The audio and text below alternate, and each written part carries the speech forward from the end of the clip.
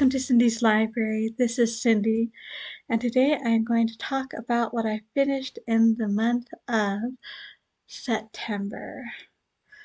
So, second half of the month was interesting since I spent some time out of town, but I also found some time for reading, starting with Death Comes for the Archbishop by Willa, Cather. I want to do a full review of this one, but suffice it to say, I loved it. This is primarily the story of Father Jean-Marie Latour, and this is shortly after Texas, I believe, was annexed to the United States. So the authorities at Rome decided that this area that had just been ceded, won by the United States from Mexico, should be its own diocese as compared to Mexico proper. And this seat was in San Francisco, or not San Francisco, Santa Fe. And so they send this bishop. Bit of a rough start. I think it takes him over a year to even get to Santa Fe. Then he's not the most warmly welcomed. But he goes on from there, solves the initial issues, solve other issues as they arrive, things as they change, like the Gadsden purchase is added to his diocese. Not sure how you say that. And things like that. Talks about the people he meets, those he works with, those in the areas he is over. And Willa Cather is an amazing author. Let's just say that. So, in the end, death does come for the Archbishop, but not until after a very long and full and useful and probably more happy than not life. So, there's that one. I also read Why We Love Middle Earth by the Prancing Pony podcast guys, Shawn, Marchese, and Alan Sisto, in which they talk about the books, they talk about adaptations, they talk about the Tolkien fandom. This is supposed to be a primer for those new to Middle Earth, and it certainly would work well for that. I'm not sure there were any great new discoveries or anything like this in here. Didn't matter. This book replicates as much as possible in a book the tone of the podcast, and this is wonderful, including footnotes, not just normal footnotes citing their references, but their own commentary and digressions. Although the footnotes are not the only places where their digressions are. Absolutely loved it. Very fun time.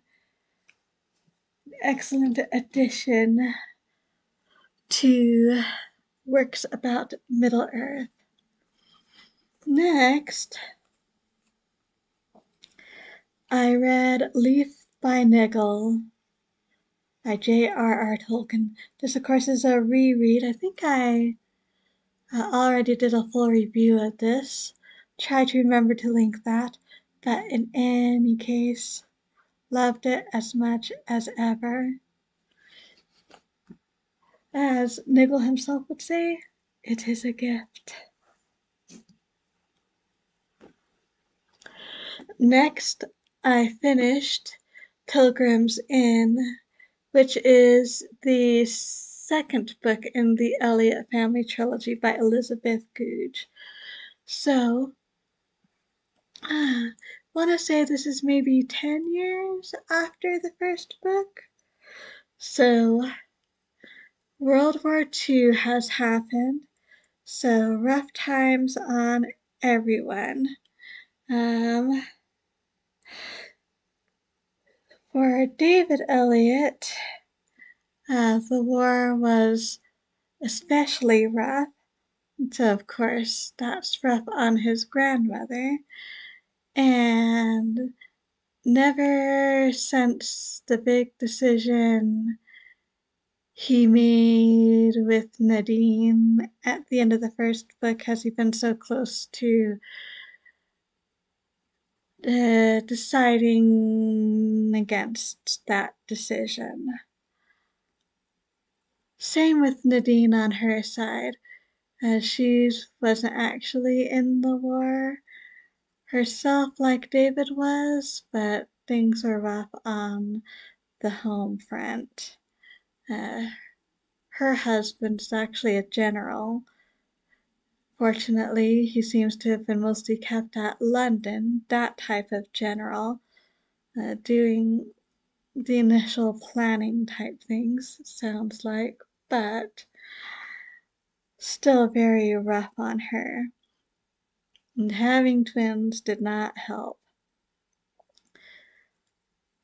But Nadine and George and their family, they end up, much to Nadine's surprise, buying an inn, the Herb of Grace.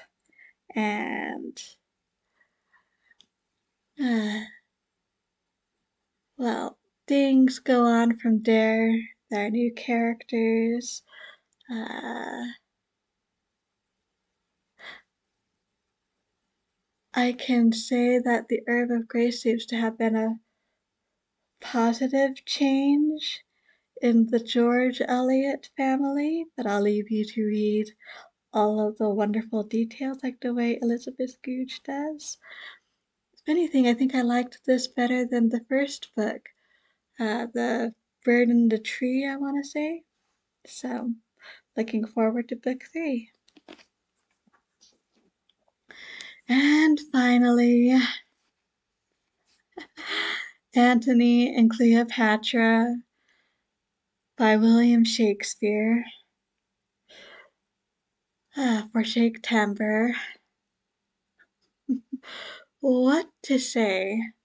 This has already been commented on by several other people, but it was an interesting choice to put besides Romeo and Juliet.